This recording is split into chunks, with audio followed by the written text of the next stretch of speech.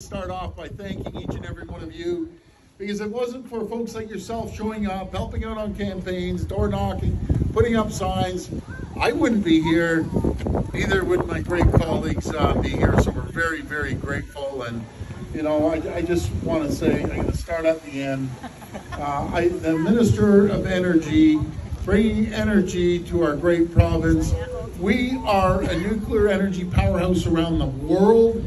We can deliver energy all the way far south as Florida and sell our great energy. I just met with the governor of New Jersey before I came here, and all the U.S., they need energy.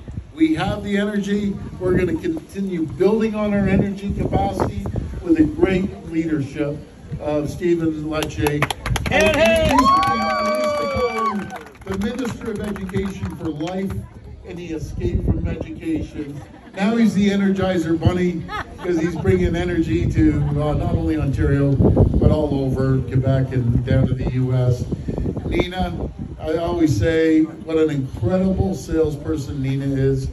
You know, she's out there talking to small businesses and making sure that they thrive. The number you gave me, was it over 500,000 small businesses? Yeah, about 465,000. 465,000.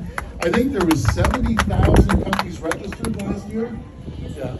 And here's another super salesperson. Deepak is the hardest working MPP we have down there. And he loves, you know something?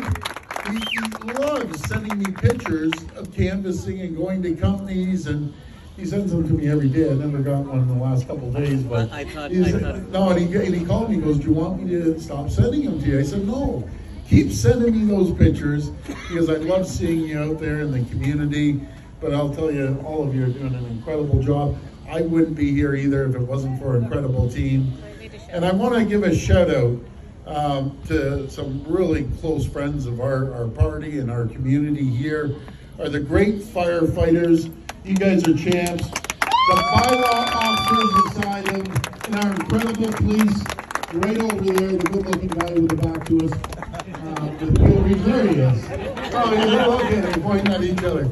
Anyways, we're just blessed to have our frontline folks there. You know, you look at 6 years ago when we came into office, a little over six years and 2 months, you know, we walked into a province that had 300,000 jobs chased out of our province. Companies were leaving, people were losing their jobs, high energy costs, high red tape and regulations, taxes, the whole shebang, and that's why companies were leaving. Let's move forward. 6 years. There's over 800,000 more people working today than there was 6 years ago. That's 800,000 people getting a better job and a bigger paycheck. And I told our great friends, I love the U.S. and New Jersey governor that came over, I said, "Governor, last year, Ontario created more manufacturing jobs than all 50 U.S. states combined." Think of that. That's a massive, massive number. 160,000 jobs so far this year. We're attracting more and more companies. We're the #1 location anywhere in the world for EV production, meaning battery manufacturing or EV vehicles.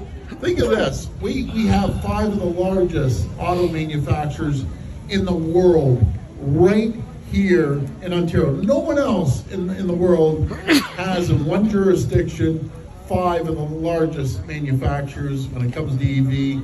We saw Volkswagen invest $7 billion, building the 4th largest building in the world, the largest battery plant in North America. And we thought, wow, how can we top that? Sure enough, Honda comes along with a $15 billion investment right here in Ontario, making sure there's reciprocal jobs that run off those plants, no matter if it's here in Mississauga, which is a huge manufacturing area in our province, creating more jobs there as well. In the tech sector, we're seeing it growing faster than anything, over 365% faster than Silicon Valley and San Francisco Bay Area. We've seen over $5 billion invested in life sciences and pharmaceutical. We're going to keep attracting business. I just talked to the Minister of Economic Development, Vic Fedeli, And he's figuring this year alone, we will hit $50 billion of new investment. We're at about 45 billion. There's more companies coming on board all over the world, building the largest transit system in North America. Right now, we're expanding hospitals, and guess what? Mississauga is going to have the largest hospital in all of Canada. That's over $12 billion on 3 sites. We're expanding long-term care as well, pouring money into infrastructure like Highway 413 and the Bradford Bypass, alleviating the traffic jams everywhere. Everywhere you go, there's traffic jams. Well, we're going to alleviate that by building more highways and creating the environment and the conditions for companies to come here and thrive and prosper and grow. My friends, I want to thank you for coming out today. We are forever grateful.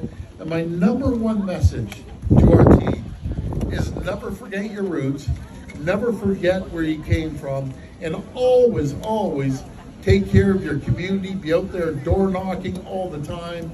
And I know these 3 champions never stop door knocking. I got to watch that beef. I have a habit of eating bees. But anyways, my friends, thank you. God bless each and every one of you. We're so grateful.